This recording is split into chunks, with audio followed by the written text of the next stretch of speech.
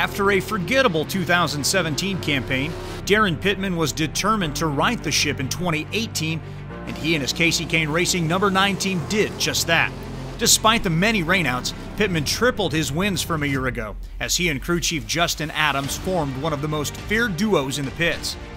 Pittman struck on back-to-back evenings in mid-April with wins at Riverside International Speedway in Arkansas and Federated Auto Parts Raceway at I-55 in Missouri.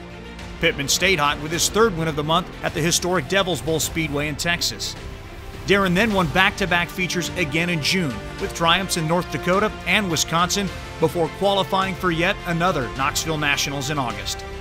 Pittman had another strong fall West Coast swing with wins in Montana and Skagit before scoring his 80th career World of Outlaws win at the scenic Calistoga Speedway.